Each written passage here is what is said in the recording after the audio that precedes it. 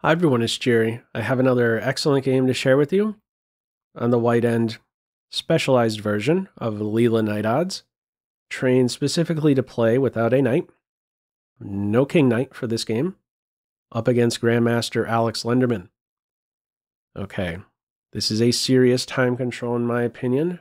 Rapid 15 plus 10. Bishops opening on board. I guess we can still call it this without a king knight. Let's see how Leela once more manages to stir up trouble. I must admit, these games I find interesting and instructive. Instructive in a couple ways for my own game. For one, I'm normally not one to play where I give away any material. Gambit play isn't my preference, but when we're seeing example games like this where Leela, without a piece to start, still manages to beat a very good opponent, it's kind of like, okay, who cares anymore about pitching a pawn or two? Also, a more positional note now, these games are providing us examples for how we can sideline enemy pieces. Just take them out of the equation. And this is done all while being down a piece. It's really interesting to see in action. Okay, black in this game goes after the light square bishop. This move here, f5, this shows up quite a bit in these Leela games. Not this exact move, but this general idea to plant a pawn in black's camp, on the king side in this case. Black preps d5, and white says now or never on this capture. You don't take now, it's preserved, and the knight looks foolish. So now's the time to take. Got to take away from the center, but that's okay. Okay, white has doubled c pawns, but has an inch, has gained an inch, has a half-open file to work with. We're going to see that this pressure on d6 eventually causes black to make some awkward moves in order to defend. First, it's castles, queen f3, king h8. All right, what's that one about? Well, black is already anticipating this idea of g4, g5. Black's getting in position for rook g8 and a timely g-pawn advance. Okay, notice the timing of this g4 move. Leela is not so quick to make this committal advance. A couple strengthening moves are first flicked in. First, with b3, things are cool on the queen side, c4 secure, and also king h1. Off of an open diagonal, also g1 vacant for the rook. Okay, finally we are ready to now go with g4. Black continues here with knight d7, plays within the structure, tries to hold up the g5 idea by unmasking this battery.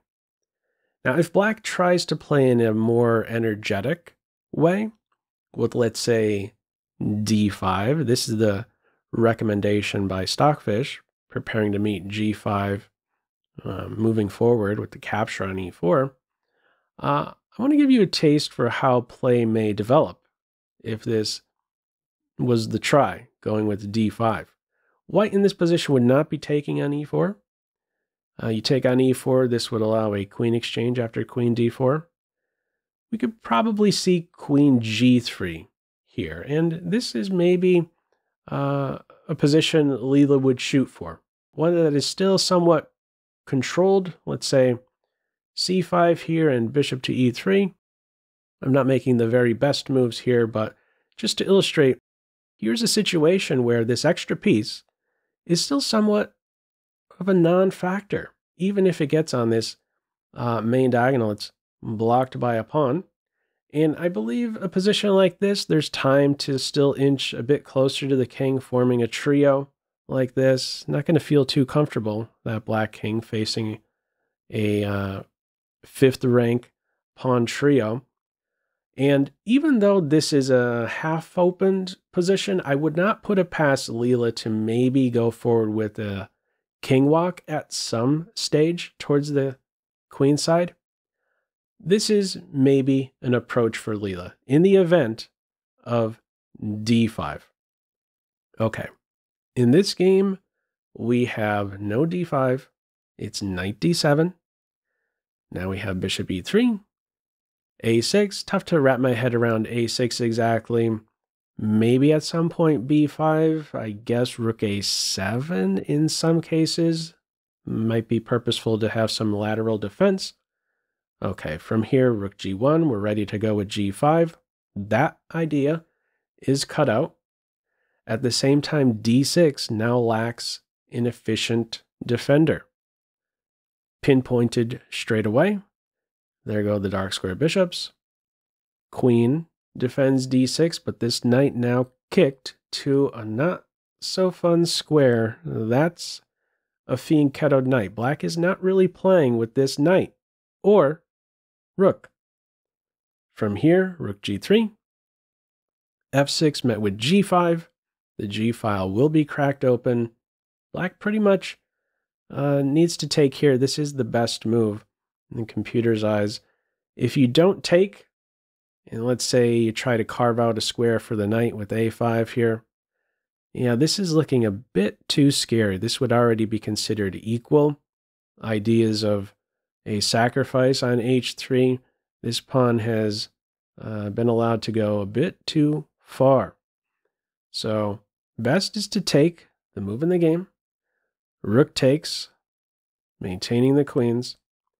And now we have this idea of a5, getting this square for the knight. b5 is the reply. White's doing similar, carving out a square for the knight on d5.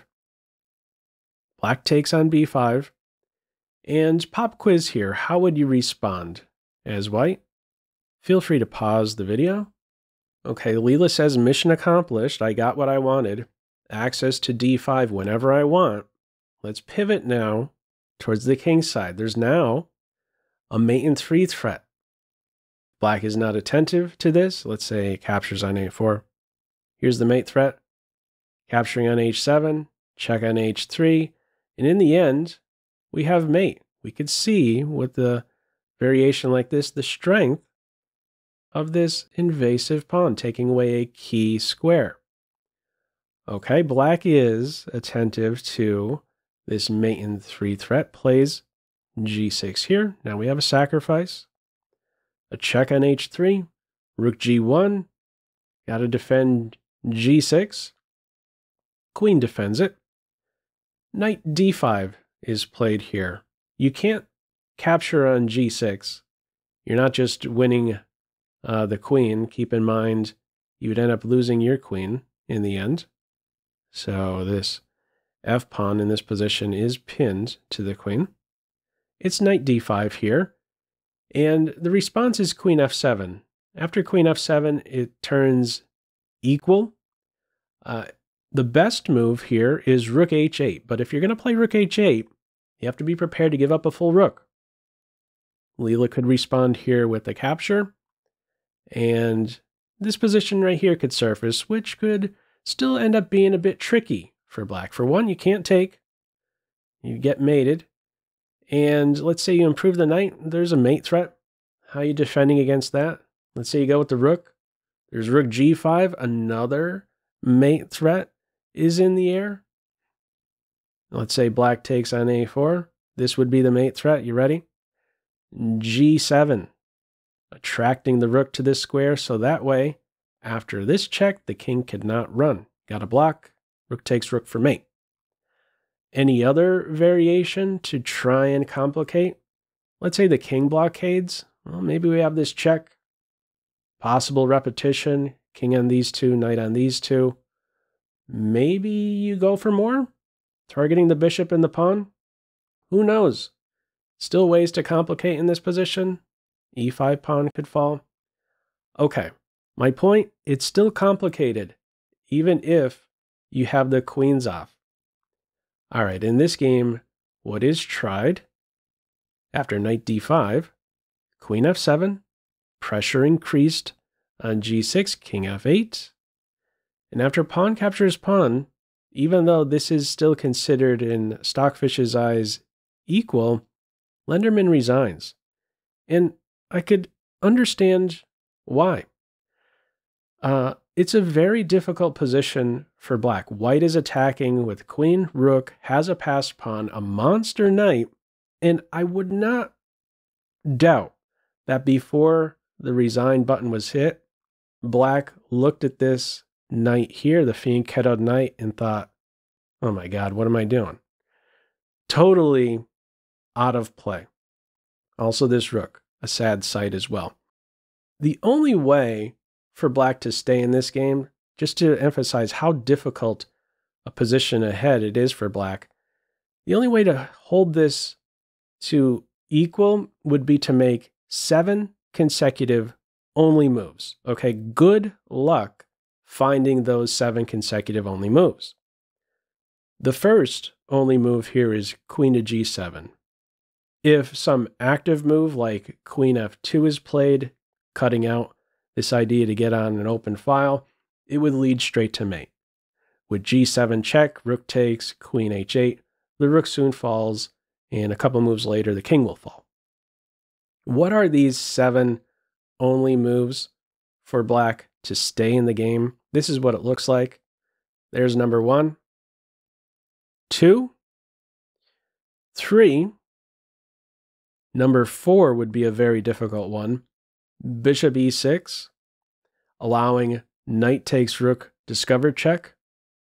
Number 5, number 6, and number 7. This here is still considered equal. If queen takes pawn here, check this out, after C3 preventing a quick king escape, Black would now be in an only move situation. Has to sacrifice the queen for a pawn, believe it or not. There's multiple mate threats after this C3 advance in this position.